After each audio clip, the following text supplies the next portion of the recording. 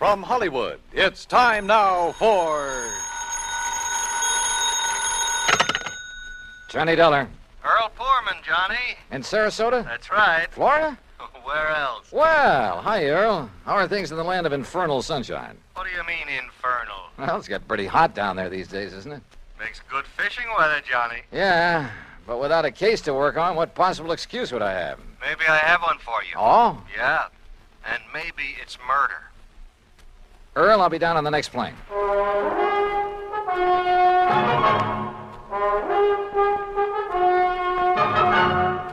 Bob Bailey in the exciting adventures of the man with the action-packed expense account, America's fabulous freelance insurance investigator. Yours truly, Johnny Dollar.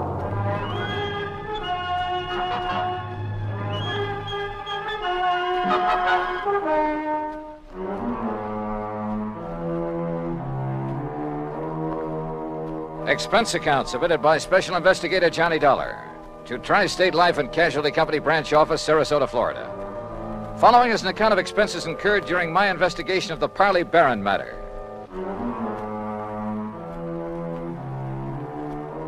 Expense account item 1, $131.50, transportation and incidentals to Sarasota, Florida. Knowing Earl Poorman, I didn't bother checking into a hotel, but instead took a cab to his office in the Conroy building. Tall, lanky, easygoing, he welcomed me like a long-lost brother. Oh, Johnny, you're looking great. And I'm glad you're here because you can clear up this case in a hurry, and then you and I can get out in the Gulf and do some real serious fishing. Oh, well, that's okay by me, Earl. Your last trip down here, you remember, they weren't biting so good. But, oh, Johnny, so help me now that... Oh, I see you've got your bags with you. Well, yeah. Good, because you're going to stay with us out the house. Now, I'm not going to take any argument.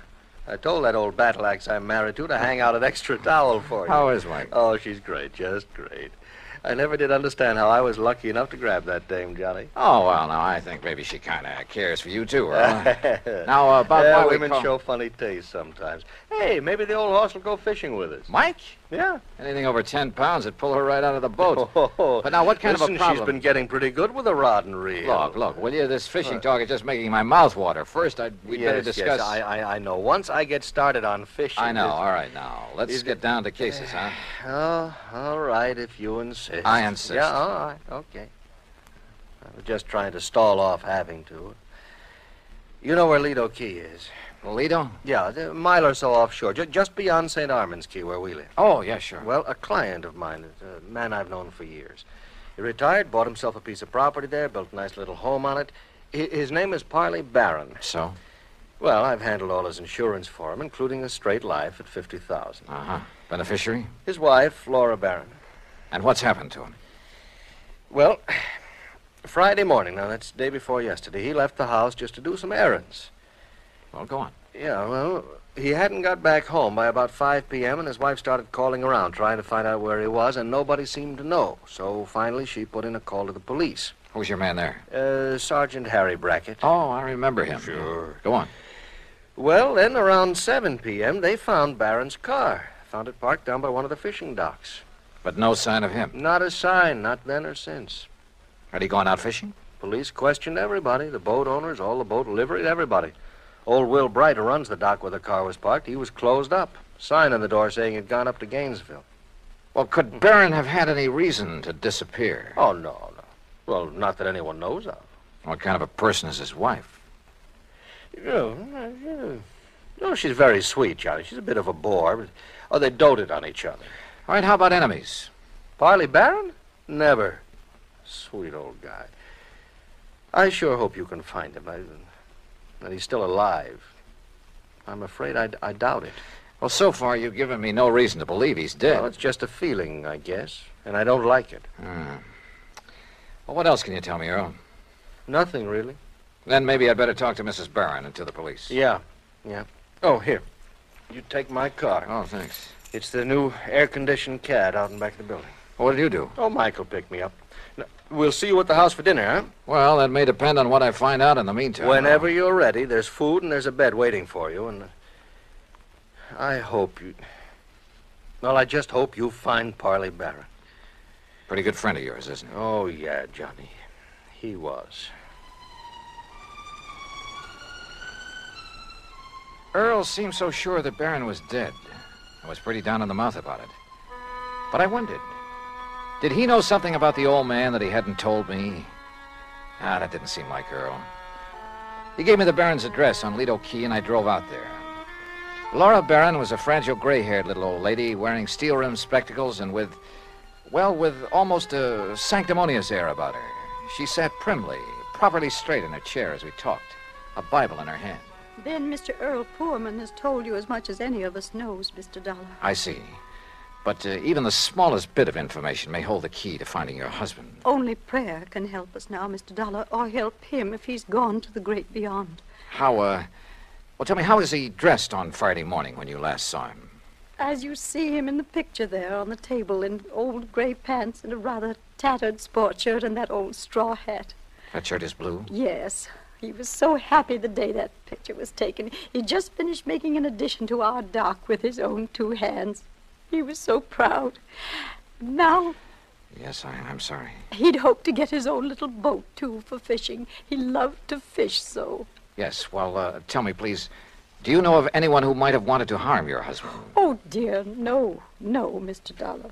And you'd had no argument or disagreement with him before he left here that morning? Huh? We had no disagreement even about little things in 41 years of blessed marriage. Not even about his work. I see. What did he do before he retired, Mrs. Barron? I had hoped you wouldn't ask that because I've always felt that the good Lord wouldn't approve. Of his work? I'm a very religious woman, Mr. Dollar, and as I say, in 41 years we never questioned one another's thoughts or actions. But... What was your husband's work? I won't say that it was sinful, because he wasn't a sinful man. Parley was a good man, and many times he made it plain that his work helped to save lives, too. And I accepted it because he felt he was doing right. Yeah, well, you still haven't told me, Mrs. Barron. Always deep in my heart. Mr. Dollar. Yes? Have you thought that perhaps it may have been the intercession of divine providence that has taken Parley from us? No. But you must consider it, mustn't you? Because the workings of the power that guides our destinies, our birth and our death... Mrs. Barron... They are sometimes too mysterious for us mortals fully to comprehend, much less question. Well... And so, if my beloved Parley has been taken from us for some divine purpose or for something he might have done unknowing that was not in accord with the supreme will... Mrs. Barron, I'm sorry, but I would like to know what your husband's work was. I know, and perhaps it was my humble mission on earth, the cross I had to bear to guide him away from it, to... chemicals. He was a chemist, Mr. Dollar. Explosives. Explosives? Yes, heaven please forgive me for not having led him into some other Where field. did he work? Tampa, Dufresne Chemical Corporation. Dufresne. Oh, yes, I've heard of it. Explosive things to kill in defiance of the Almighty's purpose, that we love one another. Yeah, but now how long ago was this? He retired in 1951. And since then? Here in Sarasota. And to keep himself occupied? Oh, this lovely home of ours and his fishing. Though he never caught anything. Oh, I see. Never caught anything, Mr. Dollar. Do you suppose that was some retribution for the work he had done so long, for some error in his living or thinking? Well, well, who knows, of course. Yes, who knows? But we should consider it, shouldn't we? Where did he do his fishing? He never told me, but he left here almost every day to try his skill. And always he came home empty-handed. Yeah. Well, thanks, Mrs. Barron. I'm sorry to have had to ask you so many questions. It's all right, Mr. Dollar. My faith will sustain me through this ordeal. I'm sure it will. Thanks again.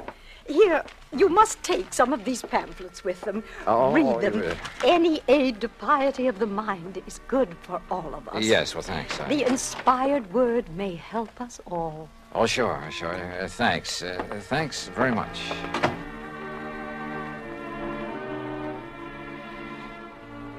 I like to think that on the whole maybe I'm not too religious in the sense of going to church regularly and that sort of thing, but well, at least I try to live a decent sort of life and observe the golden rule and stick to some ideals. But in an atmosphere like that, well, I couldn't help wondering if her husband didn't have good reason for wanting to get away for a while. In any event, I'd got nowhere on the case, so I phoned Sergeant Harry Brackett. That's item 2, 10 cents. But the desk at headquarters said he wouldn't be back until about 6 p.m. And since I really had nothing to go on until I could see him, I dropped in on Earl again. You kidding? Then we'll take the boat, run out into the Gulf, and get some fish for dinner. It's the best time of day. So who was I to refuse? And within the hour, we were fighting the tide through the pass between Lido and Longboat Keys on our way along into the Gulf. Yeah, Johnny, I find I always have my best luck along about this time of day, just before sundown. I still ought to be back there working. Why? Sergeant Brackett won't be back at headquarters until 6 o'clock. You told me yourself. Now, what can you do until you talk to him and find out what leads he may have? Oh, man, you are a funny one. You call me long distance to get down in a hurry, then insist I go fishing instead of working on the Don't you case. know, fishing's the answer to more problems than anything else in the world. You got worries? Go fishing. You'll forget them. Got a nagging wife? Oh, don't let Mike hear you say that. Well, she's different. You little shrimp. But you know what I mean. A writer, he wants ideas, he goes fishing. A businessman? A detective? Huh? All right, go ahead and say it. An insurance investigator. Sure. I'll bet that more than once when you've been stumped on a case, why, if you had just relaxed your mind by going out somewhere and wetting a line... I wish it were that easy. And so far as this matter is concerned, I haven't even got started on it yet. Well, relax anyway. Who knows? Maybe the answer to what's happened to poor old Parley Barron will just come to you. Oh, yeah, sure. Oh, sure. Instead of you chasing Earl. him. Huh? Yeah? Up ahead, just to the right there. Where? Oh, yeah. Somebody's old beat-up straw hat. Yeah, and a little further. You know something? The tide will carry that skimmer right smack into the Earl, city pier. look. And if the fellow that lost it Look, knows... further over to the right. Huh? What is that, floating there? I don't know. Well, it looks like... Oh, good Lord. Johnny. It's a body, Johnny. We'll drift over to it. It's a body, all right. And that straw hat looks exactly like one I saw in a picture this afternoon. Here. I got it. Can you reach him, Johnny? Yeah. Here we go now. Oh, good boy. All right, now let's see. Oh. Is it? Yeah. Are you sure, Earl? Oh, yeah. Yeah, Johnny, it's poor old Parley Barron.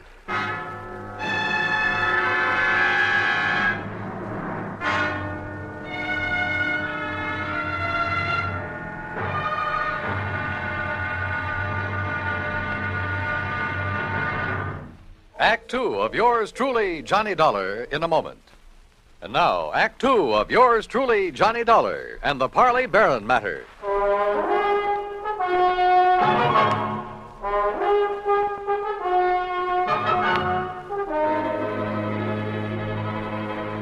Two days' exposure to the elements and the creatures of the sea had made almost unrecognizable the body that Earl Portman and I found floating in the Gulf of Mexico off Sarasota, Florida. But Earl was certain it was the remains of old Parley Barron, who had disappeared 2 days before. The men on duty at police headquarters confirmed the identification and placed the body in the morgue to await the autopsy surgeon. On a hunch, I asked Earl to drive me over to Will Bright's boat dock, where Barron's car had been left parked. It's like I just finished telling the police over the telephone. I wasn't here when poor old Barron come for his boat on Friday. Oh, what a shame, such a nice old man. Where were you, Mr. Bright? I was up to Gainesville picking up some fishing tackle from a wholesaler. Well, then Mr. Barron must have got a boat from someone else that morning. Oh, no, sir. No, No? Mr. Pullman, no, sir. Why not, Mr. Bright? Oh, he never took out a boat from anybody else but me. His own boat. At least it was the one I kept set aside for him. And that's what kind of puzzled me, Mr. Dollar, is it? That's right. Well, you see, when I come back here Saturday night, his boat was right here at the dock. But it weren't tied up in its usual spot where I always tie it up. Somebody had moved it. Must have. And it weren't my helper, Pete. You know, Johnny, that means he may have taken it out, but whoever did him in returned it. Oh, possibly. Mr. Bright, which one is his boat? Oh, right here, I'll show you. I always give him the same one. Never let nobody else use it. That's why he kept his fishing tackle just laying in it, always ready to use. Here. Yeah, I see. I've heard he wasn't a very good fisherman. No, he never brought in a thing. Of course, maybe he was so soft-hearted he put back everything he caught.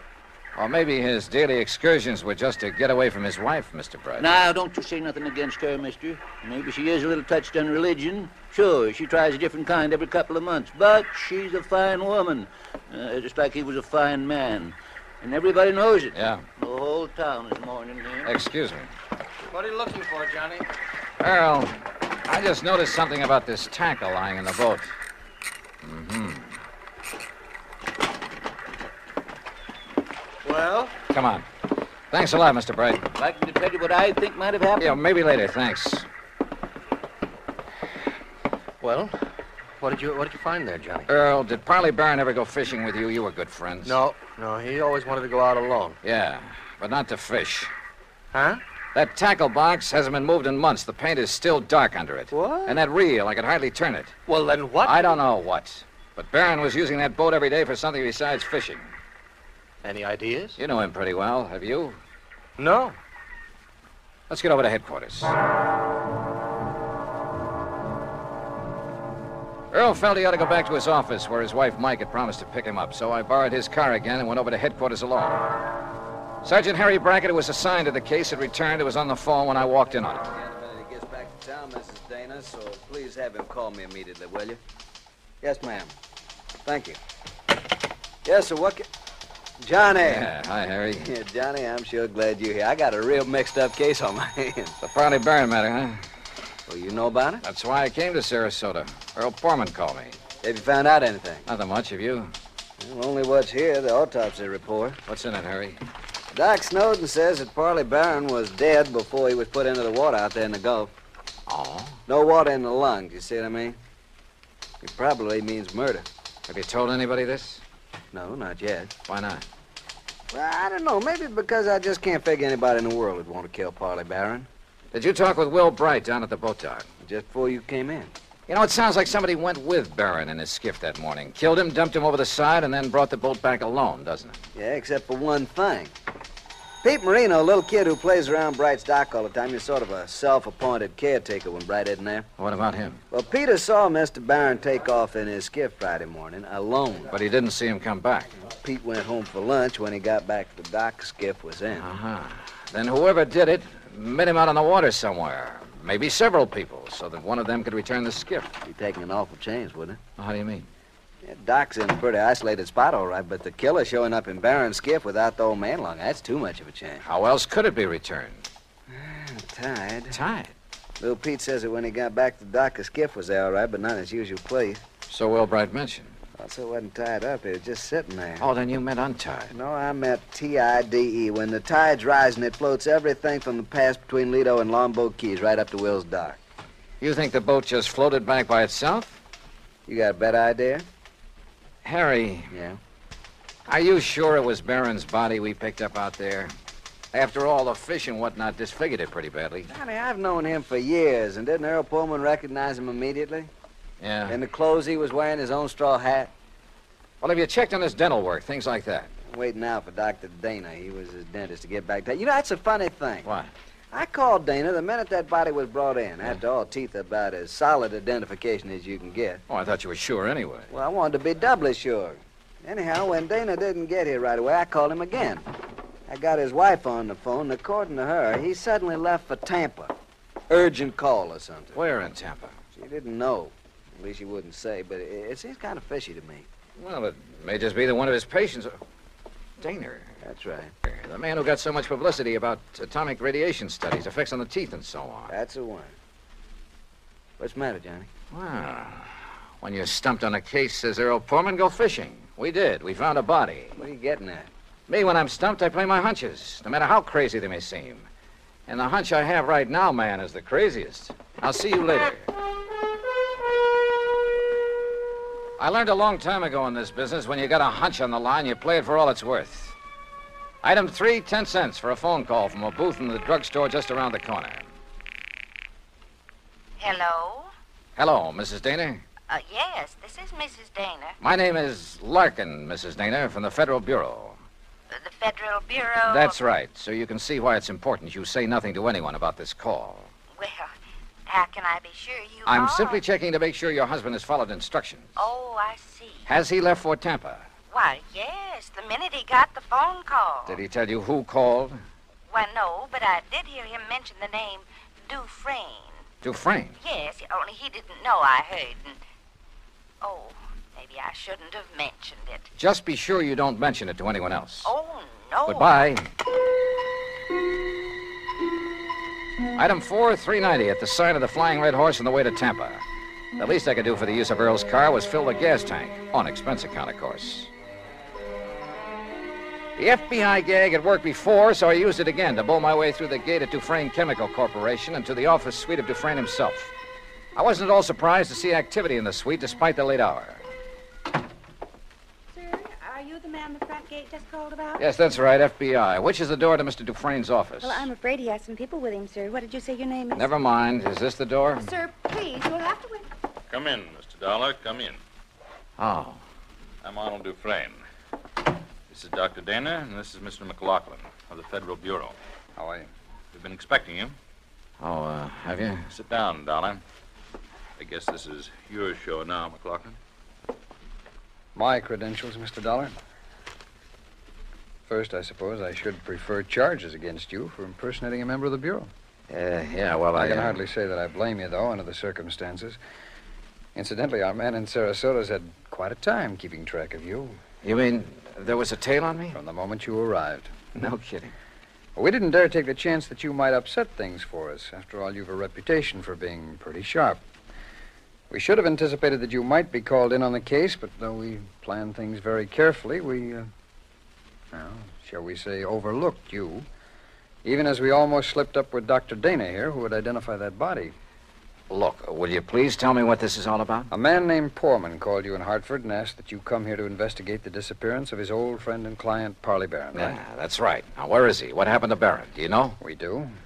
And we were afraid you might find out and let the, shall we say, cat out of the bag.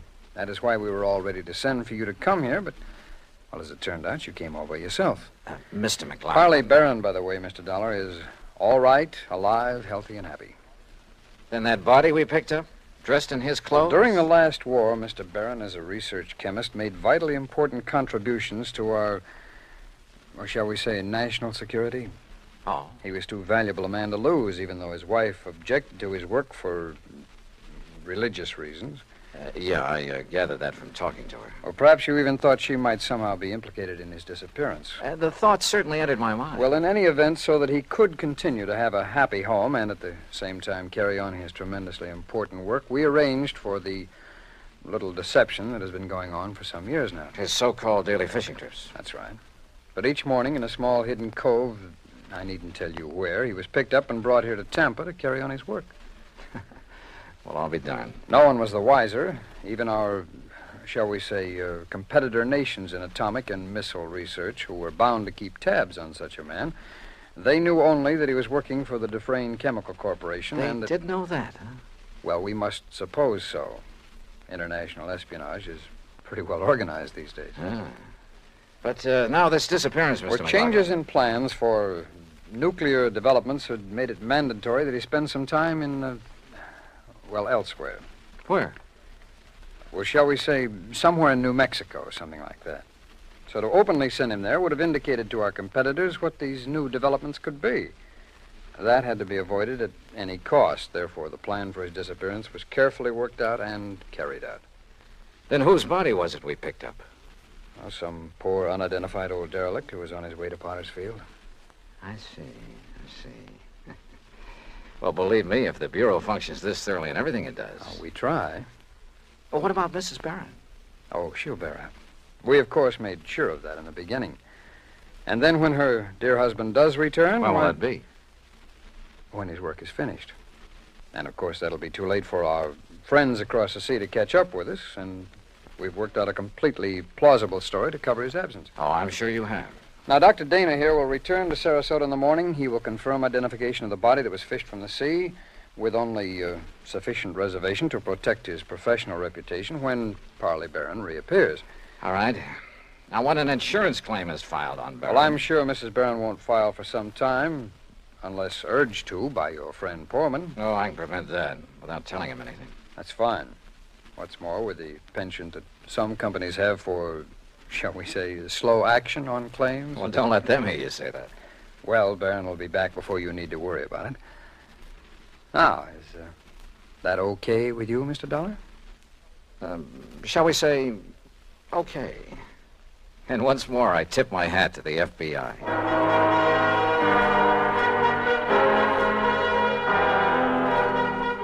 Expense account total, including plane fare and incidentals back to Hartford, $421.50. Remarks? For obvious reasons, I have used fictitious names throughout this report, and of course delayed filing it until obtaining official clearance. Yours truly, Johnny Dollar.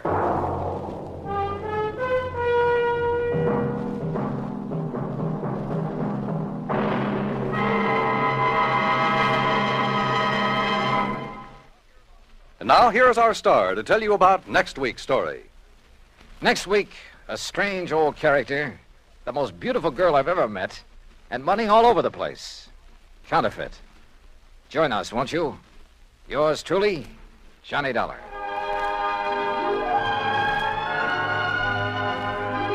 Yours truly, Johnny Dollar, starring Bob Bailey, originates in Hollywood. It is produced and directed by Jack Johnstone, who also wrote tonight's story. Heard in our cast were Virginia Gregg, Jeanette Nolan, Will Wright, Barney Phillips, Lawrence Dobkin, Stacey Harris, and Harry Bartell. Musical supervision is by Amerigo Marino.